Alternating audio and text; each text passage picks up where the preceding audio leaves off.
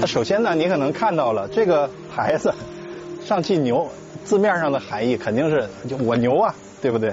另外一个，其实它就是在去年的成都车展上展出了一辆名为叫上汽 New， 就是这个英文名字 NEW， 这么一个概念的皮卡车。那这个上汽牛呢，也是根据这个 New 的这个英文来翻译出来的一个中文名。但是我还是习惯叫它 T90 还是比较好，因为这样可以跟上汽大通的这个皮卡系列的车型中啊，用这种字母加数字的这个命名，比较对它这个车型序列以及它的级别做一个明显的区分。在外观上呢，它保留了当时在成都车展上推出的那款概念车的一些设计元素。你比如说这个分体式的前大灯在上半部分是日间行车灯和它的转向灯，然后呢下半部分是它的近光灯以及远光灯。所以呢，这是一个当下非常流行的一个对于大灯的这么造型的一个设计理念和方案。那这台车给人的感觉就是比较大，其实呢它的车身尺寸并不是特别大，只不过它将前脸用了一个非常大尺寸的这个前进气口而且用了很粗壮的这个镀铬条来进行装饰。另外呢，这个 MAXUS 上汽大通的英文名字，一个字母的大小相当于差不多手掌这么大了，所以整个给人非常霸气厚实的这种视觉效果。另外呢，我觉得这辆车呢，它对于外观的细节的打磨也是非常细致的。你比如说这个叶子板上用了这种黑色塑料的跟车身不同颜色的这种装饰性的轮眉，就凸显出来它这种越野的风格。还有它在这个侧面的这个小标识，以及后视镜，还有门把手，还有侧门板上的这个装饰条再加上 C 柱上这个后门车窗上都用了这种高亮镀铬的装饰条来贴上去，就展现了一种美式的豪华的风格。另外呢，你看原装的脚踏板后尾箱呢也用了这个挡板来进行装饰，所以呢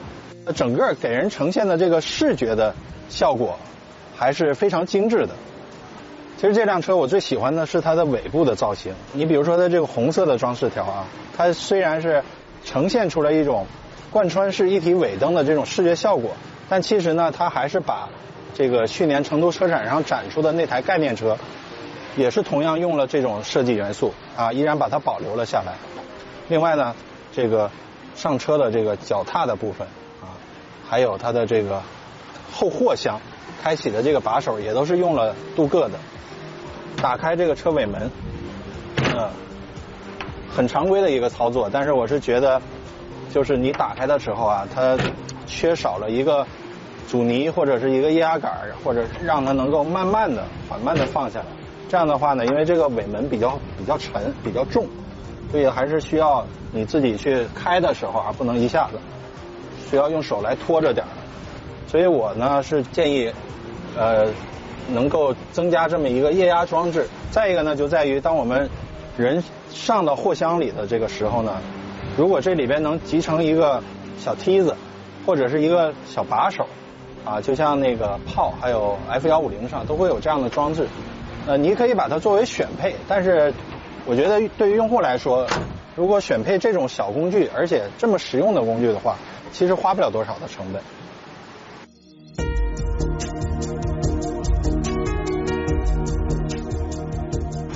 我刚才在上车的时候就发现有一个小问题。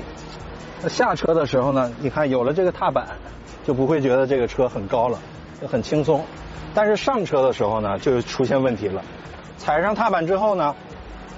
你感觉这个手没有地方抓，你只能抓着方向盘。那如果这里也添加一个把手的话，那就会更方便了一些。坐进来之后呢，我就觉得这不是一辆皮卡，这就是一辆 SUV。整个内饰的设计很运动化，红色的门板，而且你能够触及到的地方基本都是用的软的材料。座椅呢也是采用了这种一体化的运动式座椅。另外呢，你看轻轻用手一捏就能知道它的这个柔软度。虽然你用手摁着是觉得软，但在驾驶的时候它对你的这个腰部以及肩部的支撑还是很充足的。还有一个就是比较像 SUV 的地方它的这个中控的区域10.25英寸的液晶仪表盘，再加上12英寸的中控屏，都是触摸的，而且显示的清晰度啊、亮度。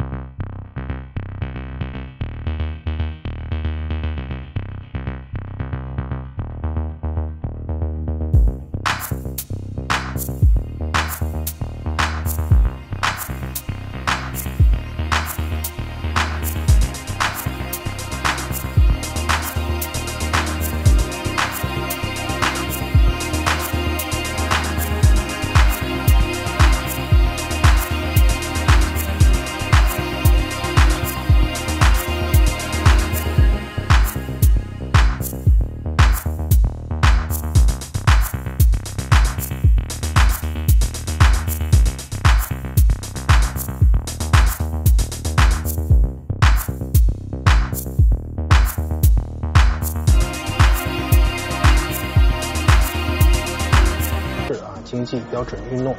给集合到了这个屏幕里了。所以呢，如果你在驾驶的过程中想要切换这个模式的话，就只能通过触控屏幕来进行操作，就不是那么的方便。不如把这个切换的设置一个物理的按键或者是旋钮，放置在排挡杆的周边或者是在方向盘上，来的那么方便。你看排挡杆也是做成了这个电子挡把，在这个挡把相连的是一台采孚的8档手自一体的变速箱，然后呢，在这个中央扶手的这个部位也是做了一个比较贴心的一个，而且是很灵活的一个储物的一个格。它用了3块这种小挡板你可以通过卡槽来对这个挡板进行安装，所以你就能组合成多种的这种储物的方式。另外呢，就是中央扶手箱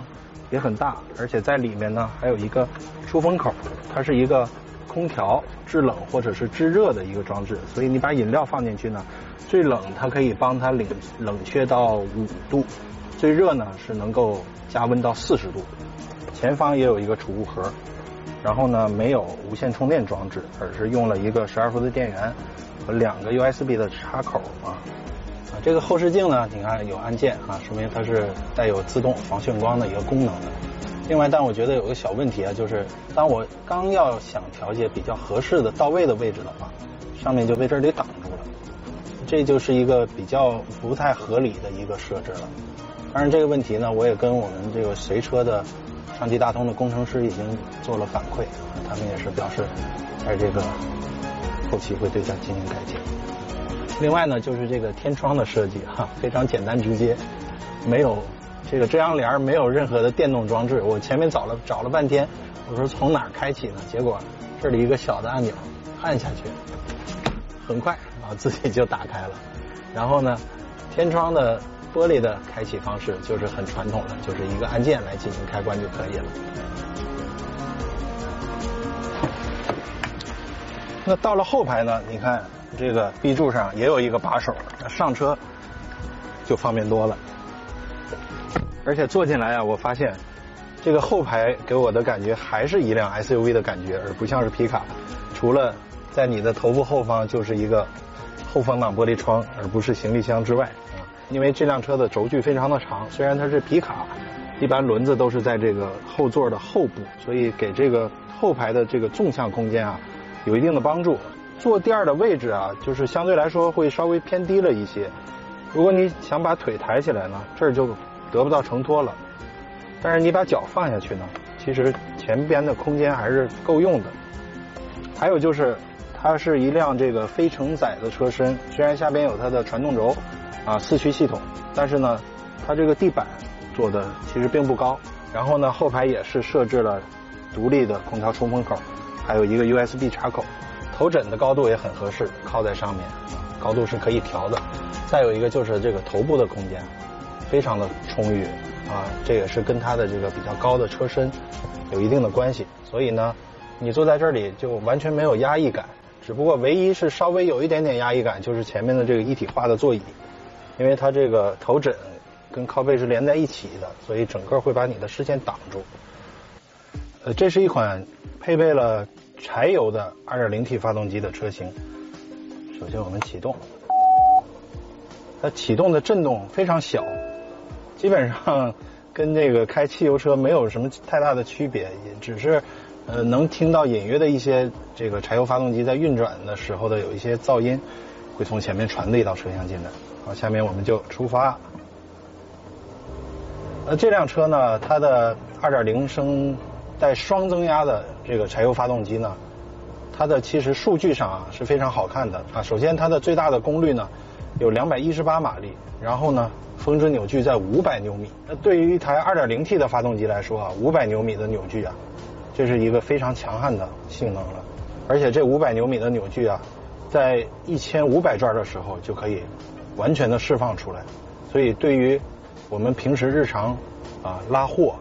搭载一些重物、搬运东西的时候，这台发动机的作用就体现出来了。而且这台发动机啊，它能够承受的这个最大的牵引的质量呢，能达到3吨啊。然后呢，这辆车呢，它的前悬挂它配备的是双叉臂的独立悬挂，然后它后悬挂呢是采用这种整体桥式，然后减震部分呢，它用的是钢板弹簧。所以这辆车呢开起来呢，就又给我这个是开一辆皮卡的感觉了。因为在这种比较平整的路面上啊，其实驾驶的在对于这种路面的震动呢，反馈的还不是特别的明显。但是一旦路上通过不平整的路面上所能够给你传递出来弹跳的这个反馈，甚至是要高于我的心理预期的。也就是说，这个弹跳的幅度要比我设想的要更大一点。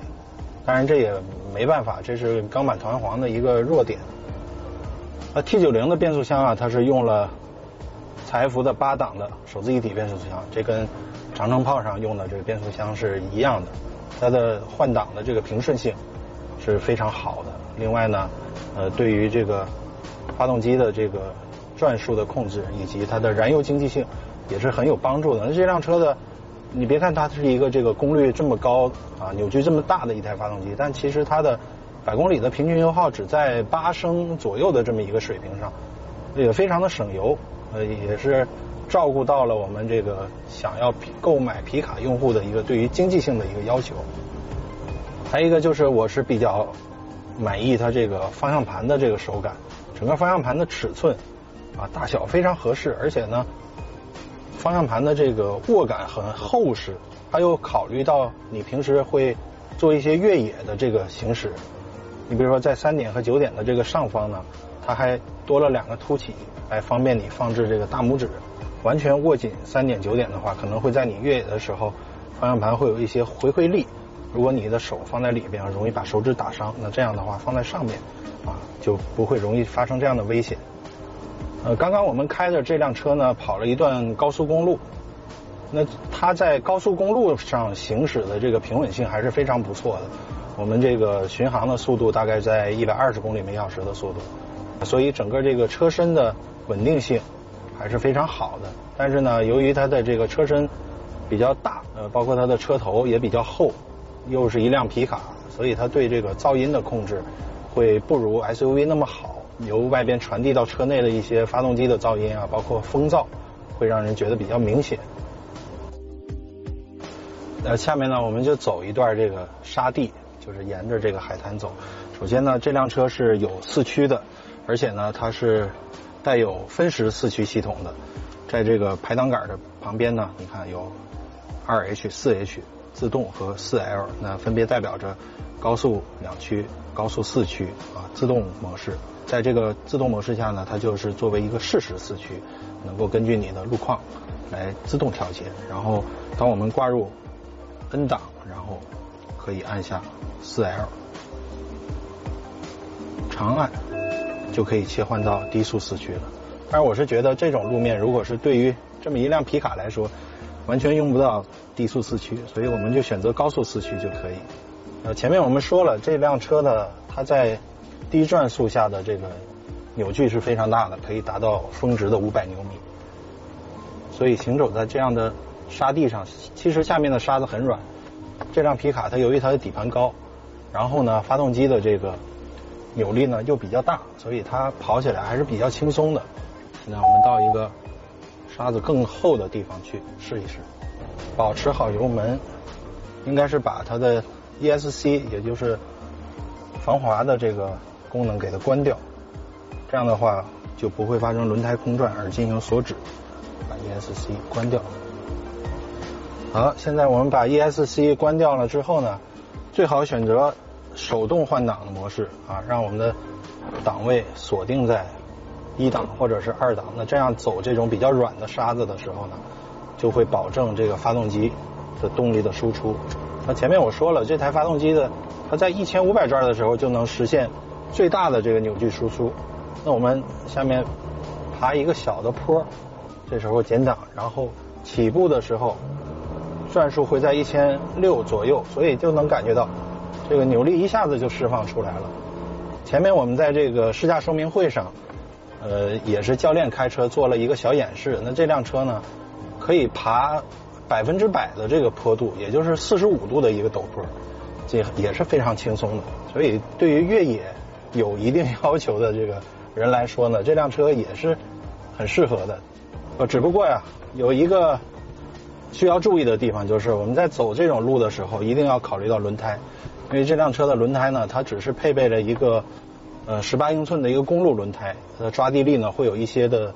不足。当然如果我们选择或者是把它更换成同尺寸的，哪怕是更小一个尺寸的这个越野轮胎 AT 或者是 MT 的轮胎，那走这样的路面或者是更恶劣的路况，那就更没有问题了。今天呢对这个上汽大通的 T90 这辆皮卡的试驾呢就暂且告一段落。给我最深的感受就是我们现在自主品牌在这个皮卡车型的发展速度如此之快，然后呢水平也非常的高了。往往我们在看待一辆皮卡的时候，可能会觉得如果一辆皮卡车能够拥有动力，同时又有舒适的乘坐性，还有丰富的这种人机交互互联网的功能，再加上全面的自动驾驶辅助等等这些，可能会去选择价格更贵的这个进口的车型品牌。